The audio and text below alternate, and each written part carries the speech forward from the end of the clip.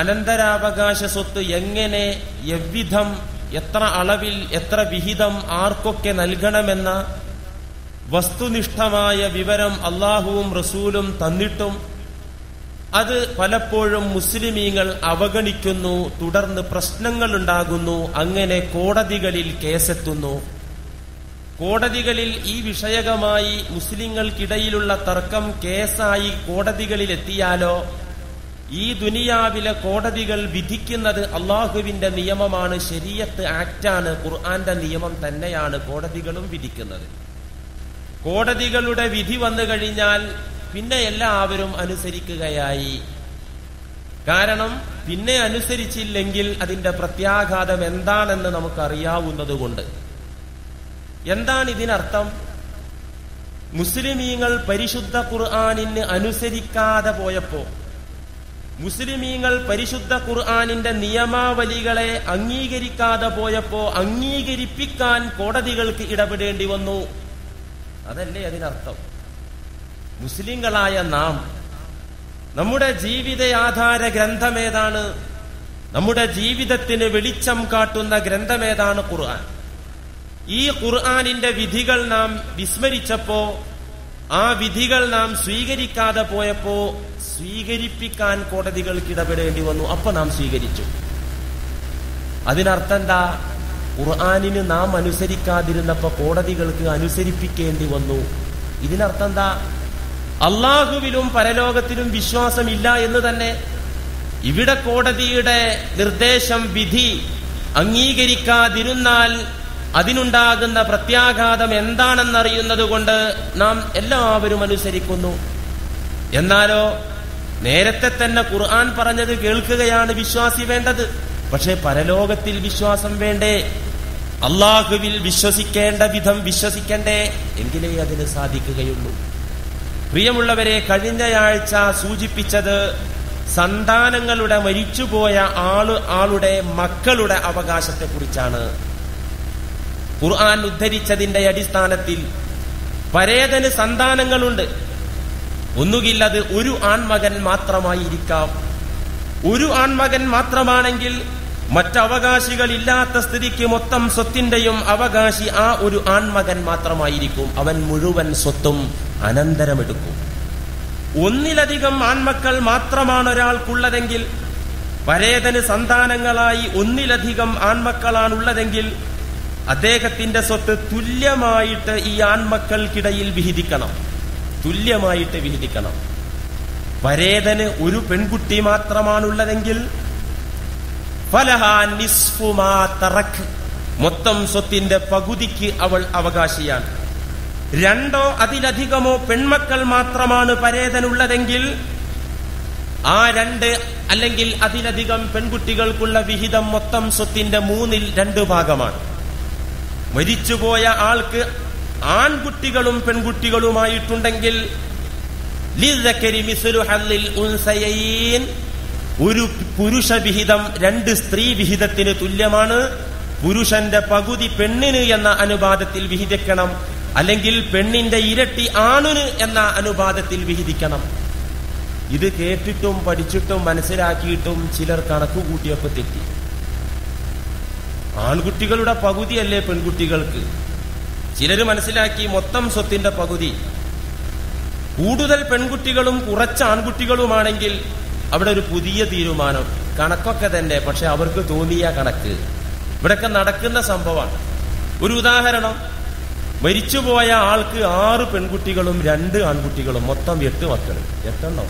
8 ഇനിയൊന്നും ഉണ്ടാവില്ല. പണ്ടുള്ള ആളുകൾക്കൊക്കെ 8 മക്കളൊക്കെ ഉണ്ടായിരുന്നു. ഇനിയിപ്പോ ഒന്നും ഉണ്ടാവില്ല, 1 2 ഒക്കെ ഉണ്ടാവും. ഏതായാലും മരിച്ചുപോയ ആൾക്ക് 6 പെൺകുട്ടികളും 2 ആൺകുട്ടികളും ഉണ്ട് എന്ന് സങ്കല്പിക്കുക. പരേതന് 10 ലക്ഷം രൂപ സ്വത്തുണ്ട്. അപ്പൊ ആൺകുട്ടികൾ പറയാ, പകുതിയല്ലേ നിങ്ങൾക്ക്, നിങ്ങൾ 5 ലക്ഷം രൂപ വിഹിതിച്ചെടുത്തോ. 6 പെൺകുട്ടികൾ പകുതി, ഉപ്പാന്റെ സ്വത്ത് 10 ലക്ഷമാണല്ലോ, പകുതി നിങ്ങൾ അങ്ങോട്ട് വിഹിതിച്ചെടുത്തോ. 6 പെൺകുട്ടികൾക്ക് 5 ലക്ഷം കൊടുത്തു. 5 ലക്ഷം രൂപ 6 പെൺകുട്ടികൾക്കിടയിൽ വിഹിതിച്ചാൽ ഒരാൾക്ക് 1 ലക്ഷം പോലും തികയില്ല. ബാക്കിയുള്ള 5 ഈ 2 ആൺമക്കള് ഓഹരി ചെയ്തെടുത്തു. 2.5 ലക്ഷം രൂപ വീതം. ഇങ്ങനെയൊക്കെ ഇവിടെ കണക്കാക്കിയിട്ട് വീതിച്ച സംഭവമുണ്ട്. പരിശുദ്ധ ഇസ്ലാം നമുക്ക് പിഴക്കാതിരിക്കാൻ, കണക്കിൽ തെറ്റുപറ്റാതിരിക്കാൻ, ആൺകുട്ടികളും പെൺകുട്ടികളും സമ്മേളിക്കുമ്പോൾ ഉണ്ടാകുമ്പോൾ കണക്ക് ശരിയാകാൻ വേണ്ടി ഒരു പ്രത്യേക രീതിയാ പറഞ്ഞിരുന്നത്. തലയെണ്ണുക, മക്കളുടെ തലയെണ്ണുക. പരേതന് അനന്തരാവകാശികളായിട്ട് ആൺമക്കളും പെൺമക്കളും ഉണ്ടെങ്കിൽ മൊത്തം മക്കളുടെ തലയെണ്ണുക. തലയെണ്ണുമ്പോൾ ശ്രദ്ധിക്കേണ്ടത് ആണിനെ 2ആയിട്ടും പെണ്ണിനെ 1ആയിട്ടും എണ്ണണം. ആണിനെ 2ആയിട്ടെണ്ണ, പെണ്ണിനെ 1ആയിട്ടെണ്ണ. ഇപ്പൊ നേരത്തെ പറഞ്ഞ ഉദാഹരണത്തിൽ 6 പെൺകുട്ടികളും 2 ആൺകുട്ടികളുള്ളത്. 6 പെൺകുട്ടികളെ 1ആയി എണ്ണ. അപ്പൊ എത്ര കിട്ടും? 6 കിട്ടും. 2 ആൺകുട്ടികളെ 2 വീതമാക്കി എണ്ണ. അപ്പൊ എത്ര? 6. 2 + 2 = 10. 2 മക്കളാണെന്ന് വെച്ചോ, ഒരാണും ഒരു പെണ്ണും. അപ്പൊ എങ്ങനെയെണ്ണ? പെണ്ണിനെ 1ആയും ആണിനെ 2ആയും 3. ഇങ്ങനെ എണ്ണിയിട്ട് വേണം വിഹിതിക്കാൻ. നാം പറഞ്ഞ ഉദാഹരണത്തിൽ 6 പെൺകുട്ടികളും 2 ആൺകുട്ടികളും, മൊത്തം എണ്ണം 10 വരും. ഈ 10ൽ നിന്ന് 2 വീതം ആൺകുട്ടികൾക്കും ഓരോന്ന് വീതം പെൺകുട്ടികൾക്കും നൽകുക. അപ്പൊ നമ്മൾ ഈ വിഷയത്തിൽ മധ്യസ്ഥനായ ഒരു റൂള് കിട്ടിയെന്ന് കരുതിക്കോ. മക്കൾ എത്രയെന്നും ആണും പെണ്ണും ആയിട്ടുള്ള മക്കളെ മുഴുവൻ നോക്കിയിട്ട് മുന്നിൽ കൊണ്ടുവന്ന് സ്കൂളില് ക്ലാസ് മുറിയിൽ എത്ര വിദ്യാർത്ഥികളുണ്ടെന്ന് തല എണ്ണലുണ്ട് ഇന്നത്തെ കാലത്ത്. അങ്ങനെ കൊണ്ടുവന്ന് നിർത്തിയെന്നൊന്നും വേണ്ട. മൊത്തം കണക്കാക്കിയിട്ട് ആൺമക്കളെ 2ആയും പെൺമക്കളെ 1ആയിട്ടും എണ്ണുക. അത്ര വിഹിതങ്ങളാക്കി ഈ സമ്പത്തിനെ ഛേദിച്ചിട്ട് 2 വിഹിതങ്ങൾ വീതം ആൺകുട്ടികൾക്കും ഓരോ വിഹിതം പെൺകുട്ടികൾക്കും നൽകുക. എന്നാൽ ഈ വിഷയത്തിന് തർക്കമുണ്ടാവുകയില്ല. പെൺകുട്ടികൾക്ക് 3/1 അതെവിടെ പറഞ്ഞത്? അതങ്ങനെയാണ്. 3/1 3/1 അവരെ എടുത്തോട്ടെ. 3 കോടി രൂപ സ്വത്തുണ്ടെങ്കിൽ 1 കോടി അത് പെൺമക്കൾക്ക്, പെങ്ങന്മാർക്ക് എല്ലാവരും എടുത്തോട്ടെ. ബാക്കി 2 കോടി ഞങ്ങളാണ്. പല കണക്കും. യുസീകുമുല്ലാഹു ഫീ ഔലാദികും ലിദക്കരി മിസ്ലു ഹല്ലിൽ ഉൻസയൈൻ. നിങ്ങളുടെ മക്കളുടെ കാര്യത്തിൽ അല്ലാഹുവിന്റെ വസിയത്ത് അല്ലാഹു നിങ്ങൾക്ക് തീരുമാനിച്ച് തിട്ടപ്പെടുത്തി കണക്കാക്കി പഠിപ്പിച്ചു തരുന്നു. ഒരു പുരുഷന് നൽകേണ്ടത് 2 സ്ത്രീകൾക്ക് ലഭിക്കുന്ന വിഹിതമാണ് ഒറ്റ പുരുഷന് നൽകേണ്ടത്. ഈ അനുപാതത്തിൽ വിഹിതിക്കണം. തുടർന്ന് അല്ലാഹു മാതാപിതാക്കളുടെ വിഹിതമാണ് തുടർന്ന് പറയുന്നത്. മാതാപിതാക്കൾ, മരിച്ചുപോയ ആൾക്ക് മാതാപിതാക്കൾ ഉണ്ടെങ്കിൽ എത്ര കൊടുക്കണം? വലി അബവൈഹി ലികുല്ലി വാഹിദിൻ മിൻഹുമ അസ്സുദുസു മിമ്മാ തറക ഇൻ കാന ലഹു വലദ്. മരിച്ചുപോയ ആൾക്ക് സന്താനങ്ങൾ ഉണ്ടെങ്കിൽ, മക്കളുണ്ടെങ്കിൽ, അത് ഒന്നാവട്ടെ പലതാവട്ടെ, ആണാകട്ടെ പെണ്ണാകട്ടെ, മക്കളുണ്ടെങ്കിൽ, മരിച്ചുപോയ ആൾക്ക് മക്കളുണ്ടെങ്കിൽ മാതാപിതാക്കൾക്ക് ഓരോരുത്തർക്കും 6/1 വീതം കൊടുക്കണം. 6/1 വീതം. ഉപ്പാക്ക് 6/1, ഉമ്മാക്ക് വേറെ 6/1, അങ്ങനെ 6/1 വീതം കൊടുക്കണം. ബാക്കി എത്ര ഉണ്ടാവും? ഒരു സംഖ്യയെ 6ആയിട്ട് ഓഹരി ചെയ്തു, അതിൽ 2 കണ്ട് എടുത്താൽ ബാക്കി എത്ര ഉണ്ടാവും? ബാക്കി 3ൽ 2 ഭാഗം ഉണ്ടാവും. ഒരു വസ്തുവിനെ 6ആയി വിഹിതിച്ചു, അതിൽ 2 കണ്ട് എടുത്താൽ എത്ര തീർന്നു? 3/1 തീർന്നു. 3/1 തീർന്നു. പിന്നെ 3ൽ 2 ഭാഗം അത് മക്കൾക്ക്. മാതാപിതാക്കൾക്കുള്ള അവകാശം മരിച്ചുപോയ ആൾക്ക് സന്താനങ്ങൾ ഉണ്ടെങ്കിൽ മാതാവിന് 6/1, പിതാവിന് 6/1. ഇങ്ങനെ വിധിക്കണം മാതാപിതാക്കളുടെ അവകാശം. ഫഇല്ലം യകുല്ലഹു വലദു വവരിസഹു അബവാഹു ഫലിഉമ്മിഹി സുലുസ്. പരേതന് മക്കളില്ലെങ്കിൽ, മരിച്ചുപോയ ആൾക്ക് സന്താനങ്ങളില്ലെങ്കിൽ, വവരിസഹു അബവാഹു അവകാശികളായിട്ട് മാതാപിതാക്കൾ മാത്രാണുള്ളത്. മാതാപിതാക്കൾ മാത്രാണുള്ളത്, സന്താനങ്ങളില്ലെങ്കിൽ ഫലി ഉമ്മിഹി സുലുസ്. മാതാവിന് മൊത്തം സ്വത്തിന്റെ 3/1 നൽകണം. ബാക്കിയുള്ള സ്വത്ത് മുഴുവൻ പിതാവിനാണ്.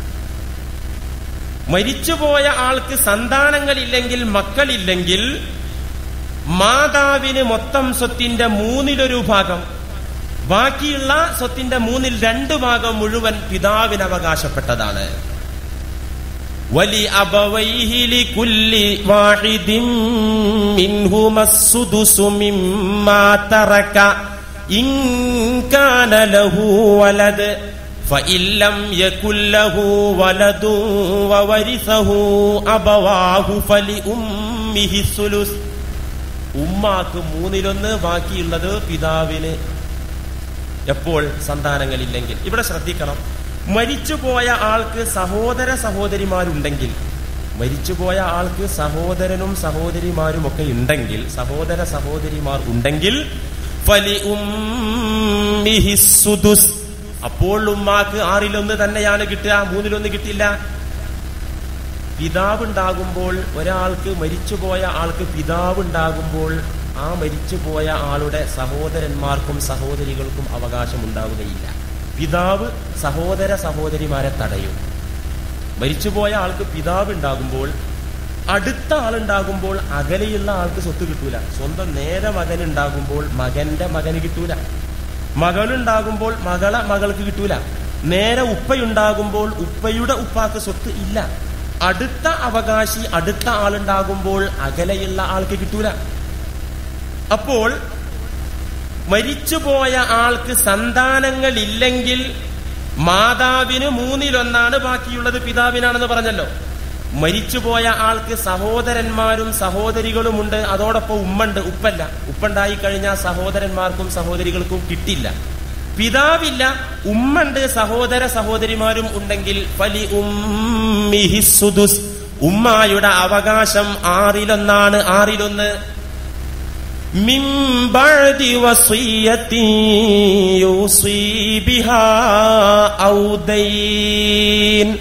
ഈ കണക്കുകളെല്ലാം നൽകേണ്ടത്, ഈ ഓഹരികളെല്ലാം നൽകേണ്ടത് മിൻ ബഅദി വസിയത്തി യൂസി ബിഹാ ഔ ദൈൻ, പരേതൻ മരണത്തിന് മുമ്പ് പറഞ്ഞിരിക്കുന്ന വസിയത്തുകൾ പൂർത്തിയാക്കിയതിനു ശേഷം, പരേതന്റെ മേലിലുള്ള കടബാധ്യതകൾ വീട്ടിയതിന് ശേഷമുള്ള പകുതിയാണ്.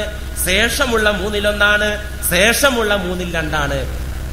മരിച്ചു, 1 കോടി സ്വത്തുണ്ടായിരുന്നല്ലോ, എനിക്കൊരു കോടിയുടെ 1/3 കിട്ടണം എന്ന് പറഞ്ഞിട്ടുണ്ട്. വരിക പാടില്ല. 1 കോടി രൂപ സ്വത്തുണ്ടായിരുന്ന ബിസിനസ്സുകാരന് 40 ലക്ഷം രൂപ അല്ലെങ്കിൽ 60 ലക്ഷം രൂപ ബാങ്കിന് ബാധ്യതയാണ്. ഇന്നത്തെ മുതലാളിമാരെ മിക്കവാറും ആളുകളുടെ അവസ്ഥ അതാണ്. ബാങ്കിന് ബാധ്യത ഉണ്ട്. ബാധ്യതകൾ തീർത്തതിന് ശേഷം, വസിയത്ത് തീർത്തതിന് ശേഷം അള്ളാഹു ആദ്യം വസിയത്തിന്റെ കാര്യമാണ് പറഞ്ഞത്. മിൻ ബഅദി വസിയത്തി യൂസി ബിഹാ ഔ ദൈൻ, മരണത്തിന് മുമ്പ് മരണാസന്നരായ സമയത്ത് പറഞ്ഞിരിക്കുന്ന വസിയത്തുകൾ പൂർത്തിയാക്കിയതിനു ശേഷം, പരേതന്റെ മേലിലുള്ള കടബാധ്യതകൾ വീട്ടിയതിനു ശേഷമുള്ള പകുതി, വീട്ടിയതിനു ശേഷമുള്ള സ്വത്താണ് ഇவ்விധം വിഹിതിച്ചു കൊടുക്കേണ്ടത്. ആദ്യം വസിയത്തിന്റെ കാര്യം പറഞ്ഞു, പിന്നെയാണ് കടത്തിന്റെ കാര്യം പറഞ്ഞത്. അതെന്താ?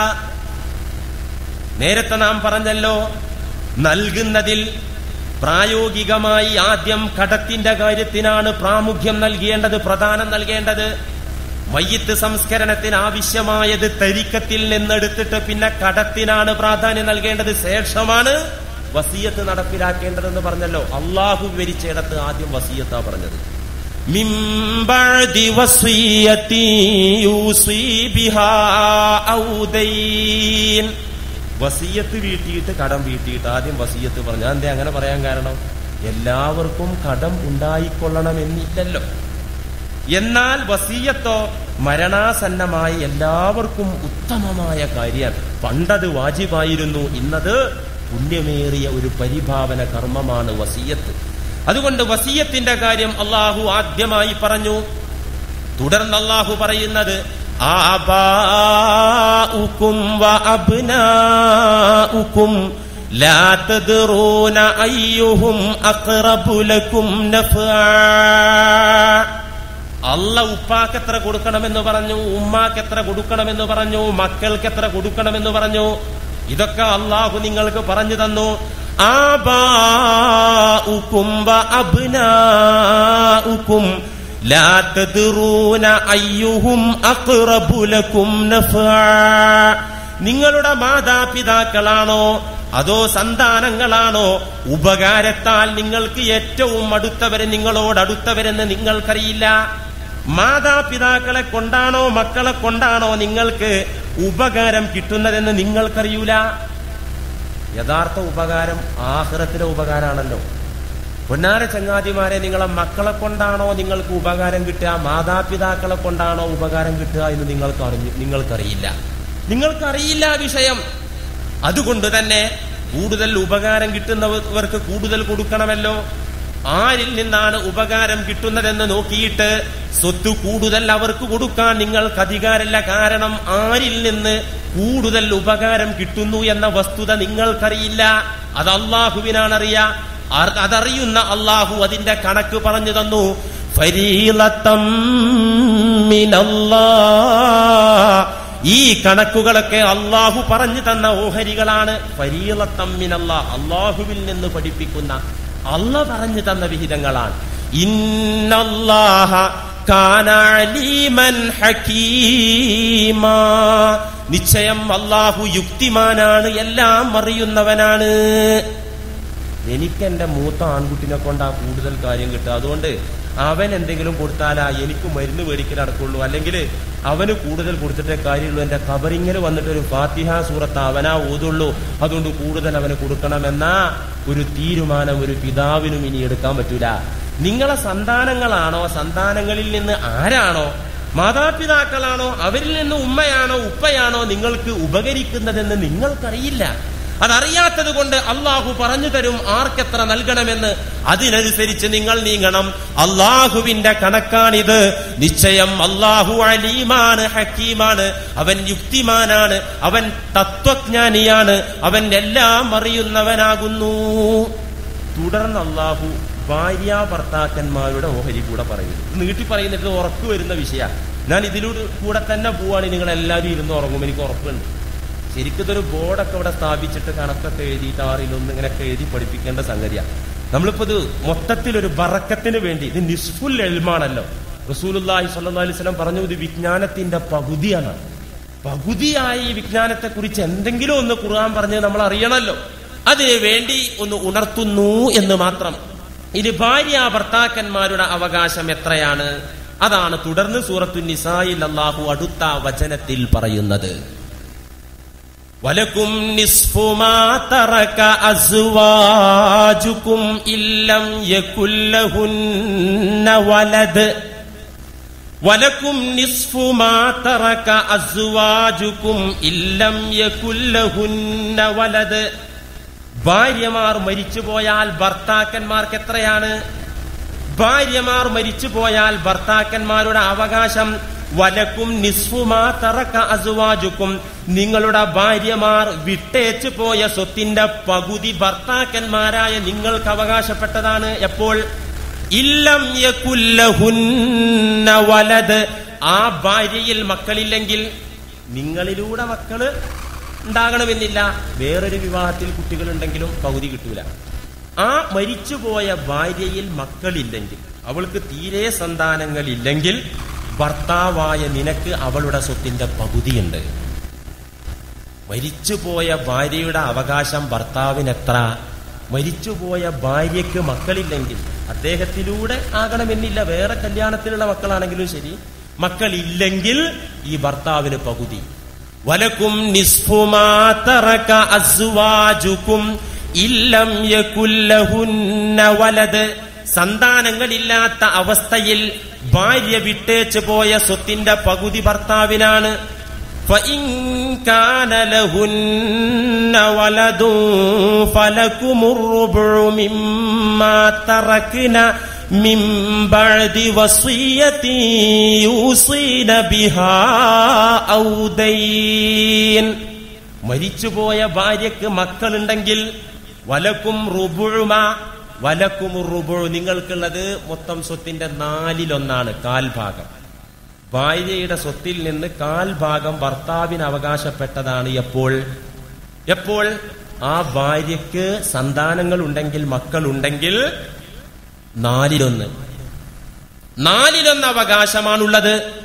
അപ്പൊ എന്തായി? ഭർത്താവിന്റെ അവകാശം കിട്ടിയില്ലേ? മരിച്ചുപോയ ഭാര്യക്ക് സന്താനങ്ങൾ ഇല്ലെങ്കിൽ പകുതി, സന്താനങ്ങൾ ഉണ്ടെങ്കിലോ, ഭാര്യയ്ക്ക്, മരിച്ചുപോയ ഭാര്യക്ക് മക്കൾ ഉണ്ടെങ്കിലോ, ഭർത്താവിന് 4/1 അവകാശം. മിൻ ബഅദി വസിയതി യൂസീന ബിഹാ ഔ ദൈൻ. മരിച്ചുപോയ ഭാര്യ വസിയത്താക്കിയ കാര്യം നടപ്പിലാക്കിയതിനു ശേഷം അവളുടെ പേരിൽ എന്തെങ്കിലും മതപരമായതോ അല്ലാത്തതോ ആയ കടങ്ങളുണ്ടെങ്കിൽ ആ കടങ്ങൾ വീട്ടിയതിനു ശേഷമുള്ള പകുതി 4/1. തുടർന്ന് അല്ലാഹു ഭർത്താക്കന്മാർ മരിച്ചുപോയാൽ ഭാര്യമാരുടെ അവകാശം പറയുന്നത്. വലഹുന്ന റുബഉ മിമ്മാ തറക്തും ഇല്ലം യകുൽ ലകും വലദ്. നിങ്ങൾ ഇട്ടേച്ചു പോയ സ്വത്തിന്റെ 4/1 ഭാഗം, 1/4 ഭാഗം ഭാര്യമാർക്ക് അവകാശപ്പെട്ടതാണ്. എപ്പോൾ? ഇല്ലം യകുൽ ലകും വലദ്, നിങ്ങൾക്ക് മക്കളില്ലെങ്കിൽ. ഭർത്താവ് മരിച്ചു, ഭാര്യയുണ്ട്. ഈ മരിച്ചുപോയ പ്രിയതമന് ഭർത്താവിന് സന്താനങ്ങൾ ആരുമില്ലെങ്കിൽ ഭാര്യയുടെ അവകാശം 4/1 മൊത്തം സ്വത്തിന്റെ 1/4 ഭാഗമാണ്. എന്നാൽ ഫഇൻ കാന ലകും വലദു ഫലഹുന്ന സുമുനു മിമ്മാ തറക്തും മിൻ ബഅദി വസിയത്തിൻ തൂസൂന ബിഹാ ഔ ദൈൻ. നിങ്ങൾക്ക് സന്താനങ്ങൾ ആരുമില്ലെങ്കിൽ നിങ്ങളുടെ ഭാര്യയുടെ അവകാശം 4/1. നിങ്ങൾക്ക് സന്താനങ്ങൾ ഉണ്ടെങ്കിൽ ഭാര്യയുടെ അവകാശം 8/1. മൊത്തം സ്വത്തിന്റെ 8ൽ 1 അംശമാണ് ഭാര്യയുടെ അവകാശം മരിച്ചുപോയ ആൾക്ക് മക്കളുണ്ടെങ്കിൽ. ഈ 4/1 ഈ 8/1 ഒക്കെ എന്ന് പറഞ്ഞാൽ ഒന്നിലധികം ഭാര്യമാരുണ്ടെങ്കിലോ ഈ 1/8 അവർക്കിടയിൽ തുല്യമായി വിഹിതിക്കണം. ഉദാഹരണം, മരിച്ചുപോയ ആൾക്ക് 8 ലക്ഷം രൂപയാണ് അനന്തര സ്വത്തുള്ളത് എന്ന് സങ്കല്പിച്ചോ. 8 ലക്ഷം രൂപ. മരിച്ചുപോയ ആ മനുഷ്യന് മക്കളുമുണ്ട്. എന്നാൽ ഭാര്യയുടെ അവകാശം എത്രയാണ്? 1 ലക്ഷം രൂപ. അല്ലെ? 8/1 മക്കളുണ്ടെങ്കിൽ 8/1 1 ലക്ഷം രൂപ. നോക്കുമ്പോ ഭാര്യമാർ എത്ര ആളുണ്ട്? 2 ആളുണ്ട്. ഓരോ ഭാര്യക്കും 8/1 വീതം കിട്ടില്ല, ഇല്ല.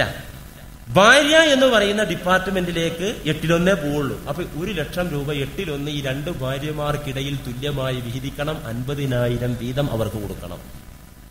എന്നല്ലാതെ നേരത്തെ മാതാപിതാക്കളുടെ അവകാശം പറഞ്ഞല്ലോ, മരിച്ചുപോയ ആൾക്ക് സന്താനങ്ങൾ ഇല്ലെങ്കിൽ ഉമ്മാക്ക് 6/1, ഉപ്പാക്ക് വേറെ 6/1 കൊടുക്കണം. അതുപോലെ ഇവിടെ നിയമം ഇല്ല. മൊത്തം 8/1 ഒന്നിലധികം ഭാര്യമാരുണ്ടെങ്കിൽ അവർക്ക് വിഹിതിക്കുകയാണ് വേണ്ടത്. ഇങ്ങനെയൊക്കെ കണക്ക്.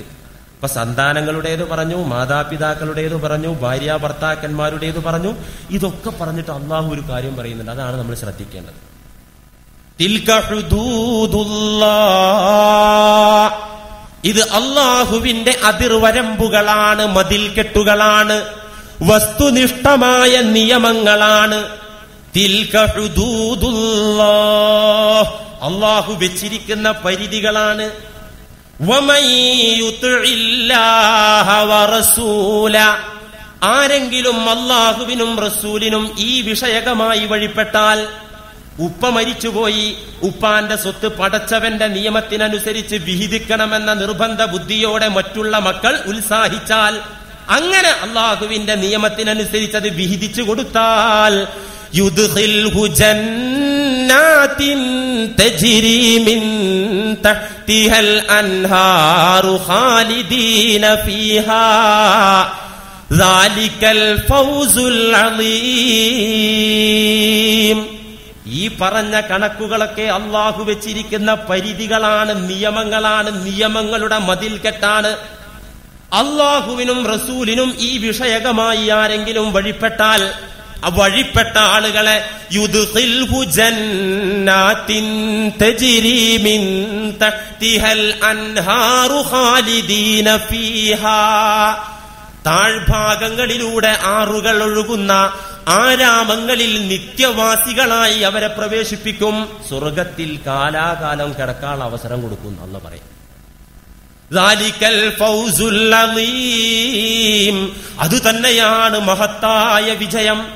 അള്ളാന്റെ നിയമത്തിന് കീഴ്പ്പെട്ട് ഇങ്ങനെ നിങ്ങൾ സ്വത്ത് ഒരിച്ചാൽ നിങ്ങൾക്ക് എന്നും സ്വർഗാണ് കേട്ടോ. അതന്നെയാണ് വലിയ വിജയം. അല്ലാഹു തുടർന്നുള്ള പറയുന്നത്, വമൻ യഅസില്ലാഹ വറസൂല, അല്ലാഹുവിനെയും റസൂലിനെയും ആരെങ്കിലും ധിക്കരിച്ചാൽ, വയതഅദ്ദ ഹുദൂദഹു, അല്ലാഹു പറഞ്ഞ നിശ്ചിത ഓഹരി വകവെക്കാതെ തോന്നിയതുപോലെ പങ്കിട്ടെടുക്കുന്ന ആളുകൾ, അള്ളാഹുവിന്റെ പരിധികളെ മറികടന്ന ആളുകൾ, അള്ളാഹുവിന്റെ നിയമങ്ങളെ പുച്ഛമായിട്ട് തള്ളിയിട്ട് തന്റെ സ്വാധീനം ഉപയോഗിച്ചിട്ട് മെയ്ക്കരുത്തുപയോഗിച്ചിട്ട് അനന്തര സ്വത്ത് വെട്ടിവിഴുങ്ങുന്ന ആളുണ്ടല്ലോ, ആ ആളുകളെ കുറിച്ച് അല്ലാഹു പറയുന്നു, വമൻ യഅസില്ലാഹ വറസൂല വയതഅദ്ദ ഹുദൂദ യുദ്ഖിൽഹു നാറൻ ഖാലിദൻ ഫീഹാ വലഹു അദാബും മുഹീൻ. ഇങ്ങനെയുള്ള ആളുകളെ യുദ്ഖിൽഹു നാറാ, നരകത്തിൽ പ്രവേശിപ്പിക്കുമെങ്ങനെ, ഖാലിദൻ ഫീഹാ, ആ നരകത്തിൽ നിത്യവാസിയായിട്ട് തള്ളിവിടും, അതിലേക്ക് തള്ളിയെറിയും. വലഹു അദാബും മുഹീൻ, നരകശിക്ഷ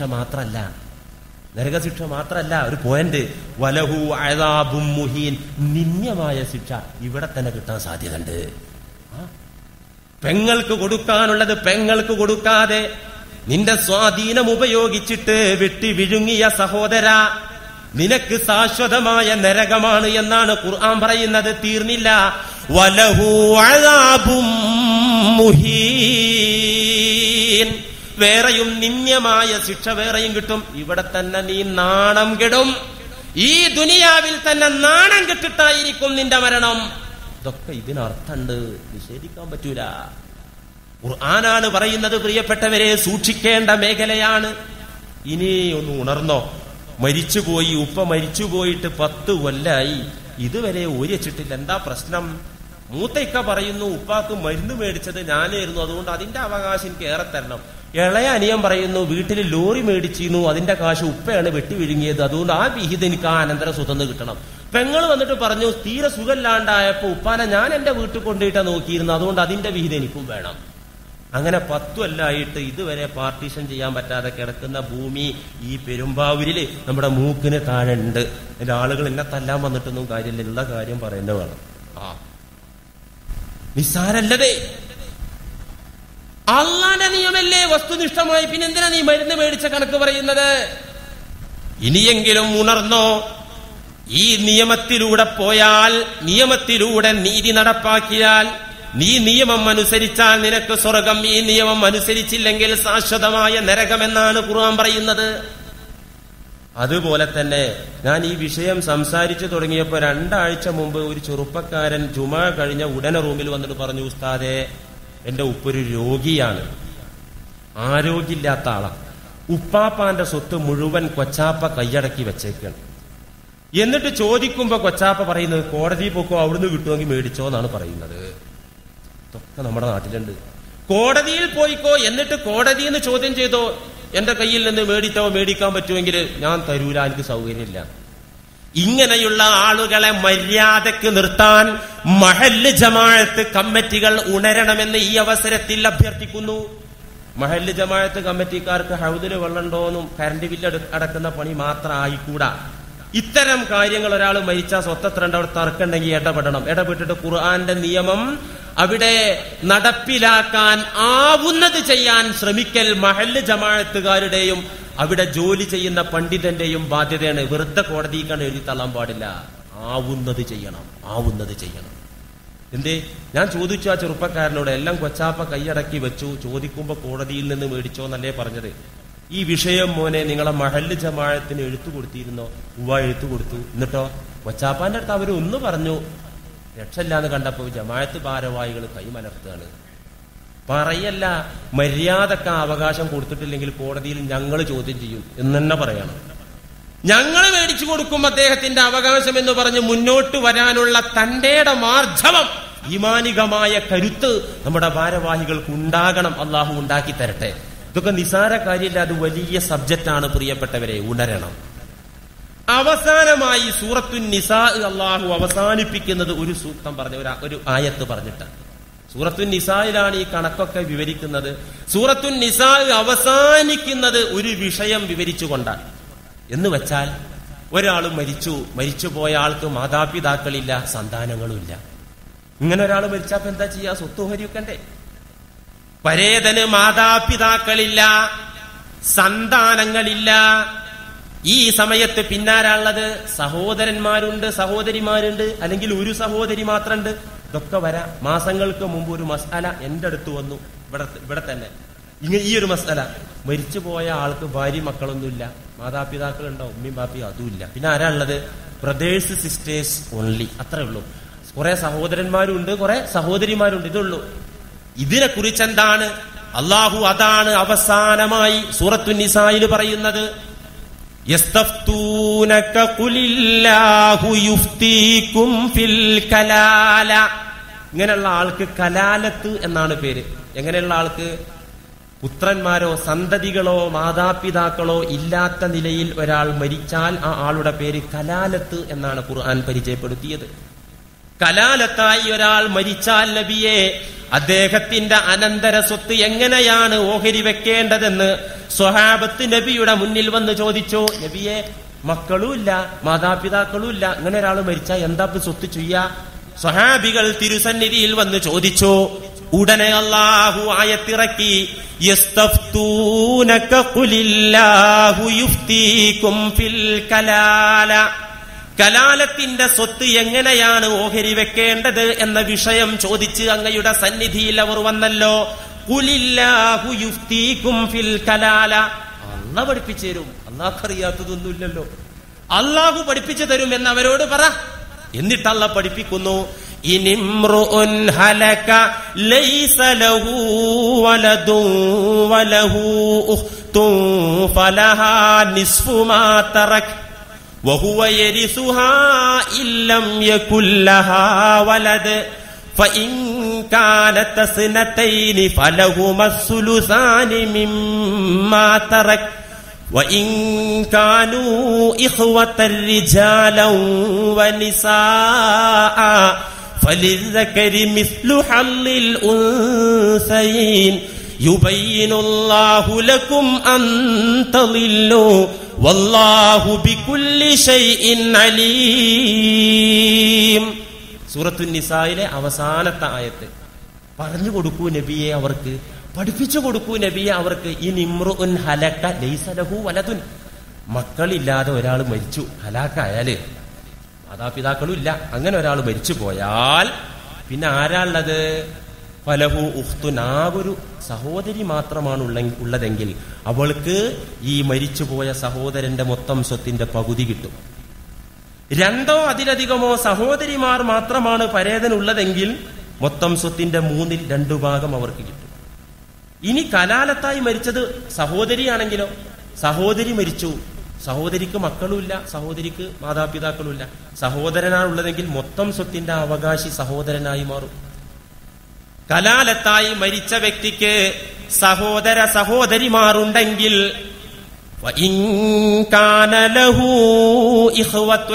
മാതാപിതാക്കളില്ലാതെ സന്താനങ്ങളില്ലാതെ മരിച്ച ആൾക്ക് സഹോദരന്മാരും സഹോദരിമാരും ആണ് ഉള്ളതെങ്കിൽ അവിടെ എങ്ങനെയാണ് വിഹിതിക്കേണ്ടത്? ലിസ്സകരി മിസ്ലു ഹല്ലിൽ ഉൻസയൈൻ. നേരത്തെ ആൺമക്കളും പെൺമക്കളും ഒരുമിച്ച് കൂടുമ്പോൾ എങ്ങനെയാണോ വിഹിതിക്കേണ്ടത് അവിടെ പറഞ്ഞതുപോലെ പെണ്ണിന്റെ ഇരട്ടി ആണിന് എന്ന തരത്തിൽ വിഹിതിക്കണം. യുബയ്യിനുല്ലാഹു ലക്കും അൻ തളില്ലു. ഇങ്ങനെയൊക്കെ നിങ്ങൾക്ക് പറഞ്ഞു തരുന്നത് അൻ തളില്ലു, നിങ്ങൾ പിഴച്ചു പോകാതിരിക്കാൻ വേണ്ടിയാണ്. അല്ലാഹു പറയാ, പിഴച്ചു പോണ്ട. ഈ വിഷയത്തിൽ പിഴച്ചാലും സ്വർഗത്തിന്റെ വഴി തെറ്റിയിട്ട് നരകത്തിന്റെ വഴിയിലാകും. യുബയ്യിനുല്ലാഹു ലക്കും അൻ തളില്ലു. ഇவ்விധം നിങ്ങൾക്ക് വിവരിച്ചു തരുന്നത് നിങ്ങൾക്ക് കണക്കിൽ തെറ്റ് പറ്റാതിരിക്കാനാണ്. വല്ലാഹു ബികുല്ലി ഷൈഇൻ അലീം. അല്ലാഹു എല്ലാ കാര്യങ്ങളെക്കുറിച്ചും അഗാധമായ പാണ്ഡിത്യമുള്ളവനാണ്. എല്ലാം അല്ലാഹുവിനറിയാം. ഇനിയിപ്പോ ഒരു സംശയമുള്ളത്, നിശ്ചിത ഓഹരി അനുസരിച്ച് അവകാശികൾക്ക് കൊടുത്തിട്ട് സ്വത്ത് ബാക്കിയായി നോക്കാം. അങ്ങനെ സംഭവിക്കാം. അസബക്കാർ ഇല്ലെങ്കിൽ ആരായി അസബക്കാർ? മരിച്ചു പോയ ആളുടെ സ്വത്ത് മുഴുവൻ വാരിയെടുക്കുന്ന ഗ്രൂപ്പിനാണ് അസബക്കാർ എന്ന് പറയുന്നത്. അതാരാ? ആൺകുട്ടികൾ. ആൺകുട്ടി അസബക്കാരനാണ്. മരിച്ചുപോയ ആൾക്ക് ഭാര്യയുണ്ട്, അല്ലെങ്കിൽ ഭർത്താവുണ്ട്, ഇവർക്കൊക്കെ ഉള്ള നിശ്ചിത ഓഹരി കൊടുത്താൽ ഈ ഒരാൺകുട്ടിയെ മുഴുവൻ വാരിയിട്ട് ഇങ്ങോട്ട് എടുക്കും. അതിന് ഖുർആൻ അവകാശം കൊടുത്തിട്ടുണ്ട്. മുഴുവൻ സ്വത്തും ഒന്നായിട്ട് എടുക്കുന്ന മകനില്ലെങ്കിൽ മകന്റെ മകനും ഇങ്ങനെ കിട്ടും. മുഴുവൻ സ്വത്ത് എടുക്കാനുള്ള അവകാശം. ഉപ്പാക്കും അതുപോലെ തന്നെ നിശ്ചിത വിഹിതത്തിന്റെ ആളുകൾക്ക് ആ നിശ്ചിത വിഹിതം കൊടുത്തിട്ട് ബാക്കിയുള്ളത് മുഴുവൻ അസബക്കാരനായിട്ട് ഉപ്പ എടുക്കും. ഉപ്പയില്ലെങ്കിൽ പിതാമഹന് ഈ അവകാശമുണ്ട്. സഹോദരന്മാർക്ക് അവരെ അസബക്കാരാണ്. മൊത്തം സ്വത്ത് വാരിയെടുക്കുന്ന മുഴുവനായിട്ട് അവകാശമെടുക്കുന്ന ആളുകൾ പലതുണ്ട്. അതിൽ ഉദാഹരണമാണ് മകൻ, മകന്റെ മകൻ, ഉപ്പാപ്പ, സഹോദരന്മാർ. ഇങ്ങനെയുള്ള ആളുകളൊന്നുമില്ല. മരിച്ചുപോയ ആൾക്ക് മുഴുവൻ സ്വത്തും എടുക്കാവുന്ന അസബക്കാരായ ആളുകൾ ഇല്ല. നിശ്ചിത ഓഹരിയുടെ ആളുകളെ ഉള്ളൂ. അവർക്ക് കൊടുത്താൽ ബാക്കി വരും സ്വത്ത്. അപ്പൊ എന്താ ചെയ്യാ? ഉദാഹരണം, നമ്മുടെ നാട്ടിലൊരു ഉദാഹരണം പറയാ. ഒരു മരിച്ചുപോയ ആൾക്ക് ആകെ ഒരു പെൺകുട്ടിയുള്ളൂ. ഒരു പെൺമകൾ മാത്രമേ ഉള്ളൂ. ആൺമക്കളില്ല, സഹോദരന്മാരില്ല. പെൺകുട്ടി മാത്രമാണ്, ഒരൊറ്റ പെൺകുട്ടി മാത്രമാണ് ഉള്ളത് എന്ന് സങ്കല്പിക്കൂ. വേറെ ആൺകുട്ടികളില്ല. മരിച്ചുപോയ ആൾക്ക് സഹോദരന്മാരില്ല. സഹോദരൻ ഉണ്ടെങ്കിൽ പെൺകുട്ടിയുടെ വിഹിതം കൊടുത്തിട്ട് ബാക്കി അവനിട്ടു. ആൺകുട്ടിയാണെങ്കിലോ അതും കിട്ടും. ഒരു പെൺകുട്ടി മാത്രമാണ് പരേതനുള്ളതെങ്കിൽ എത്രയാണ് പെൺകുട്ടിയുടെ അവകാശം? എത്രയാ അവകാശം? പകുതി പെൺമകൾക്ക് കൊടുത്തു. ഒരു പെൺകുട്ടി മാത്രമാണത്, പകുതി കൊടുത്തു. ബാക്കിയുള്ള ആ പകുതിക്ക് ആരും അവകാശികളായിട്ടില്ല. എന്താ ചെയ്യാ? ഇസ്ലാമിക ഭരണകൂടമുള്ള സ്ഥലങ്ങളിൽ, ഇസ്ലാമിക ഭരണമുള്ള പ്രദേശങ്ങളിൽ ബൈത്തുൽ മാലിലേക്ക് അഥവാ പൊതുഫണ്ടിലേക്ക്, പൊതു ഖജനാവിലേക്കുള്ള ധനമാണത്. ഇസ്ലാമിക ഭരണ പ്രദേശമാണെങ്കിൽ ഈ 50% സ്വത്ത് മുസ്ലിമീങ്ങൾക്ക് വേണ്ടിയുള്ള പൊതുഫണ്ടിലേക്ക് എടുക്കും. അങ്ങനെയാണുള്ളത്. ഇന്ത്യ പോലെയുള്ള ഇസ്ലാമിക ഭരണമില്ലാത്ത പ്രദേശത്താണെങ്കിൽ എന്താ ചെയ്യാ? നേരത്തെ കൊടുത്ത അവകാശിക്ക് തന്നെ വീണ്ടും ഈ സ്വത്ത് കൊടുക്കും. അപ്പൊ എന്താ? പകുതി അള്ളാഹുവിന്റെ നിയമത്തിൽ പറഞ്ഞ പകുതി പെൺകുട്ടി കൊടുത്തു. ഒരു പെൺകുട്ടി മാത്രമാണെങ്കിൽ പകുതിയാന്ന് പറഞ്ഞ് പകുതി കൊടുത്തു. ബാക്കിയുള്ള പകുതിക്ക് ഒരു അവകാശിയെയും കാണാനില്ല. അപ്പോ ഈ പകുതിയും ആ പെൺകുട്ടിക്ക് തന്നെ കൊടുക്കുക. അങ്ങനെയാണ് ഈ രാജ്യത്ത് നമ്മൾ ചെയ്യേണ്ടത്. വളരെ വസ്തുനിഷ്ഠമായ നിയമമാണിത്. ബാക്കി വരുന്ന സ്വത്ത് അവകാശികൾക്ക് തന്നെ കൊടുക്കുക. ഇവിടെ ശ്രദ്ധിക്കാനുള്ളത്, ഭാര്യയുടെ സ്വത്ത് ഭർത്താവിനോ ഭർത്താവിന്റെ സ്വത്ത് ഭാര്യക്കോ കണക്കിനപ്പുറം കൊടുക്കുന്നതല്ല. ഭാര്യ മരിച്ചോ, ഭാര്യയുടെ സ്വത്ത് നോക്കുമ്പോ ഇപ്പൊ വീതിക്കാൻ ഭർത്താവ് മാത്രമേ ഇപ്പുറത്തുള്ളൂ. എന്നാ ഭർത്താവിന് മക്കളില്ലാത്ത സമയത്ത് പകുതി ഉണ്ട് എന്നാണല്ലോ പറഞ്ഞത്. ഭർത്താവിന് ഭാര്യ മരിച്ചുപോയി, ആ പെണ്ണില് മക്കളില്ലെങ്കിൽ ഭർത്താവിന് പകുതിയാന്ന് പറഞ്ഞല്ലോ. പകുതി ഭർത്താവിന് കൊടുത്തു. പിന്നെ നോക്കുമ്പോൾ ഒരു അവകാശികളെയും കാണാതിരിക്കുമ്പോ ബാക്കിയും കൂടെ ഈ ഭർത്താവിന് കൊടുക്കാൻ പാടില്ല. ഭാര്യ ഭർത്താക്കന്മാർക്ക് ബാക്കിയുള്ളത് ആ നിശ്ചിത കണക്കിനപ്പുറത്ത് ഒറ്റ പൈസ കൊടുക്കരുത്. എന്താ അള്ളാഹ് അങ്ങനെ പറയാൻ കാരണം? എലിവശം കലക്കാൻ എളുപ്പണ്ടേ ഇത്. ഇന്നിപ്പോ സ്വത്തിന് വേണ്ടി കൊല്ലുന്ന കാലാണല്ലോ. പടച്ചോനെല്ലാം അറിയാലോ. സ്വത്തിന് വേണ്ടി കൊല്ലുന്ന കാലാണ്.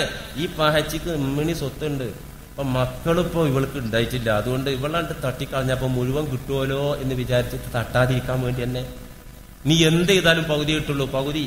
പകുതി മറ്റ് റഹ്ഹാമിന് അകന്ന കുടുംബക്കാർക്ക് കൊടുത്താലും ഭർത്താവിന് കൊടുക്കരുത് എന്ന അള്ളാഹുവിന്റെ നിയമം. പറഞ്ഞില്ലേ, നിശ്ചിത അവകാശികൾക്ക് അവരുടെ അവകാശമനുസരിച്ച് നൽകിയിട്ട് ബാക്കി വന്നാൽ വീണ്ടും ആദ്യം നൽകിയവർക്ക് തന്നെ ആ അളവ് നോക്കിയിട്ട് തിരിച്ചു കൊടുക്കണം.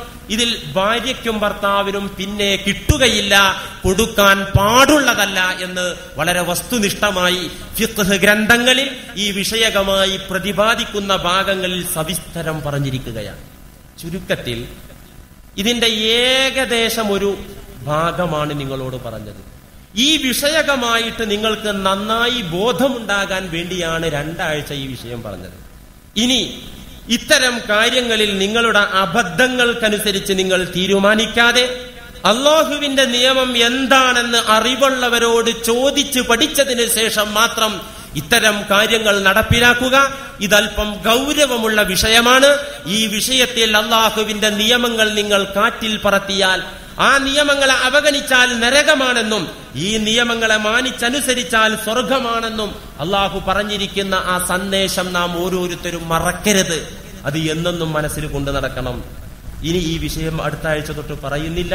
ഇത് പറഞ്ഞ് ഈ സമയം നിങ്ങളെ നന്നായി ബോധവൽക്കരിക്കാൻ പറ്റൂല.